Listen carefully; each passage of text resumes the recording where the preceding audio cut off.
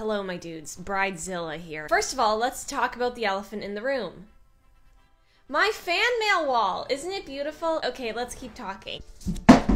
Oh no! So as you can probably tell, I have a wedding to go to today. It's one of my dad's students' weddings. One of his PhD students is tying the knot, and we were gracefully invited. It's a traditional Indian wedding. I've never gone to one, so I'm excited. It's gonna be a new experience. Now, obviously, I would wear this dress, but there's a little bit of a rule when you go to weddings. You're not allowed to wear white because you're not supposed to look better than the bride, and that's kind of an issue for me because I look better than everyone. So instead, I opted for this little pink satin number from Aritzia. I mean, Aritzia's coming in hot for the millionth time here. And then on my feet, I am donning my sparkly prom shoes. I want to wear these again. I don't care if it matches. So shut up. The wedding starts at 4 p.m. It's just past 11 right now, and we have a lot of things to do. Not really, but I know procrastination will set in at one point, so we just better get a head start right now. Hello, my dudes. So usually I don't do anything in the way of skincare when I'm getting ready to go somewhere, but here's the thing. Somebody sent to my P.O. box this avocado face mask. There is no question that I have to do this. It would be offensive not to. I've never done a face mask if my face explodes. No video ever, so have fun with that.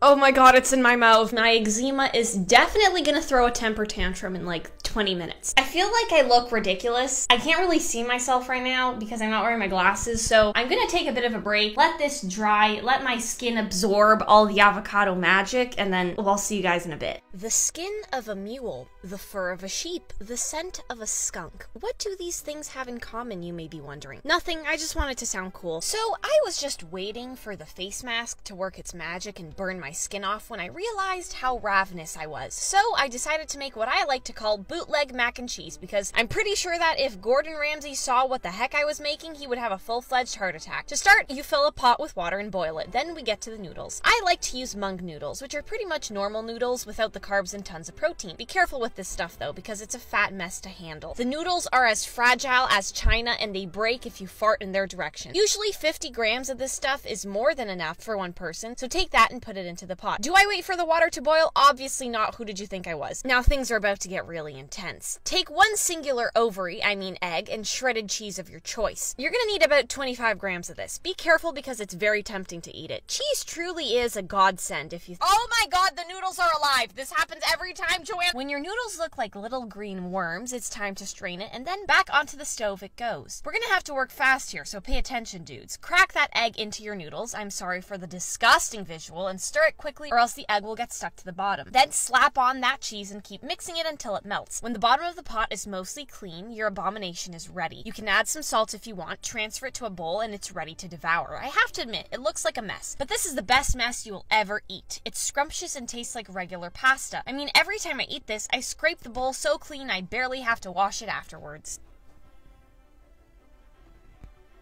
Hello there. Now we're gonna do the nails. Now here's the thing, okay? A couple days ago, I fell down a bit of a rabbit hole on YouTube, and I found this trend where people would like rub these powders on their nail, and it would just be metallic like a mirror. To me, it seemed unnecessary, extremely extra, and exactly what I need to do. I bought the whole getup. The powder, like this stuff is expensive. It's like $5 for this little thing.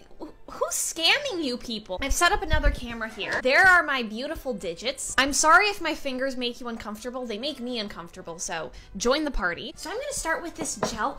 You see, I'm a professional on this channel. I use 2 camera angles. We're reaching new levels of sophistication here. Okay, now I need to shine this light on it, and I'm kind of terrified that I'm gonna get skin cancer. Okay.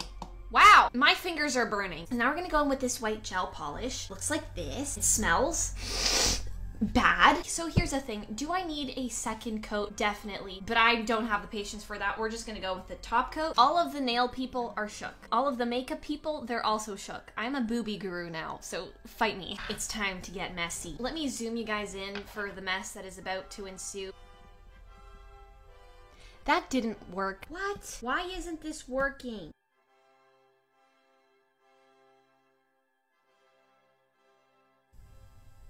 So let me explain what just happened. As you can see, I got it to work. I was using this little silicone tool because I wanted to be all professional. It didn't work. So then I started using my finger and I got this beautiful result. Hi. Hey there. Anyways, I'm gonna do the other hand now, and then I'll see you guys when I'm getting my hair done. Hello, my dudes. So I have a couple updates to give you. I did my other hand, and I kind of messed up a bit because there are some bald spots. But it's looking pretty good overall. My mom is now doing my hair. After this, I'm just gonna put my dress on. I'm gonna strut my stuff out to the car, and we're gonna drive all the way to that darn wedding. Tonight's gonna be fun. I'm gonna eat a lot of food. I was ready as I'll ever be, but not gonna lie, the dress was kind of tough to manage. I kept on flashing everyone and their third cousin, so caution would definitely have to be taken that night. My movements would have to be extremely calculated. Give me a second, I have to do some trigonometry. Either way, I was looking like a pink satin cupcake, with sparkly shoes to match, of course. My mother, her adorable navy blue number was exquisite. She spent days sewing that thing so that it fit her body perfectly. And my dad, he looked like a businessman. Did my mom point out that his suit was too big for him? Yes, but it's part of the look. Right, Dad? And then I blacked out and suddenly we were in the car, speeding off to the venue. Things were whizzing and happening all around me. But I only realized two things. One, my dress was way too small for my massive guns. They were being strangled. They were screaming for air. The other thing was that this dress was extremely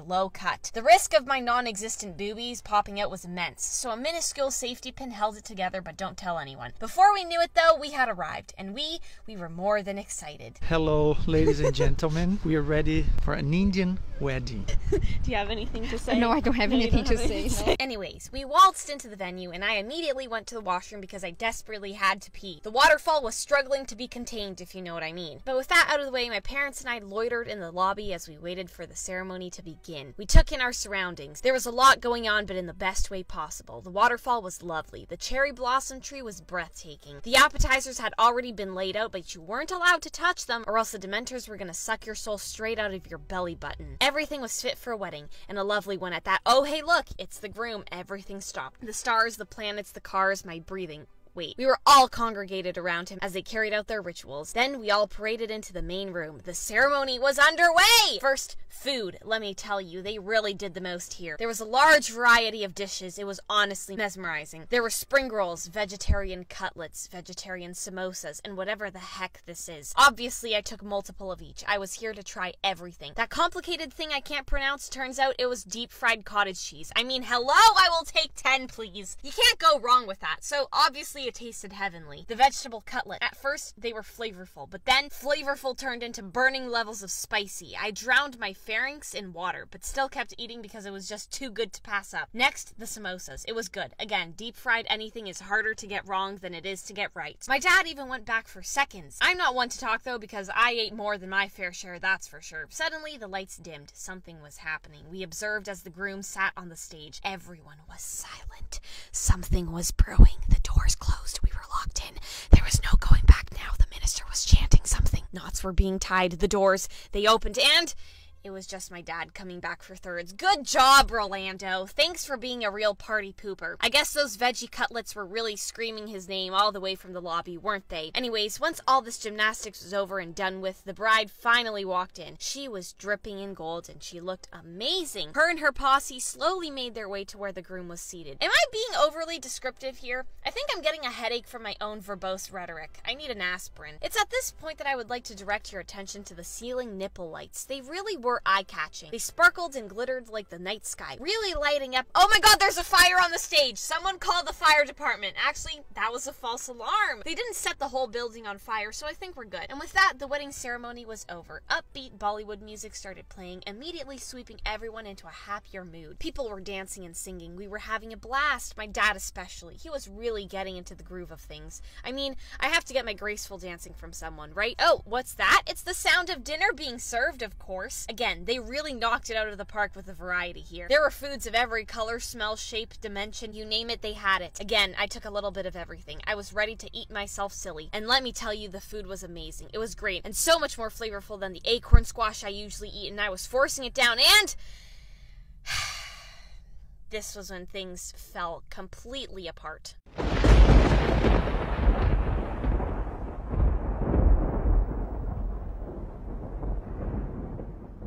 I had an allergic reaction. Okay, so listen here, my dudes. This was entirely my fault. I got tough and thought I didn't need to ask the waitresses which foods had nuts. Indian food is known to have peanuts, so I was the one looking like a fool with my lips puffed up and my eyes swelled shut. Now, was it worth it though? Honestly, yes. The food was that good. The stomachache, not so much, but the flavor, A1! Obviously, I was in no condition to stay at the venue, so we quickly said goodbye to the newlyweds and home we went, where I basked in my pseudo lip injections. And that was it, my dudes. That was a whole thing. I hope you enjoyed today's video, and I hope it tickled your pickle. Ew. Stay funky, stay spunky, and stay spicy, and I'll see you in the next one. Toodles!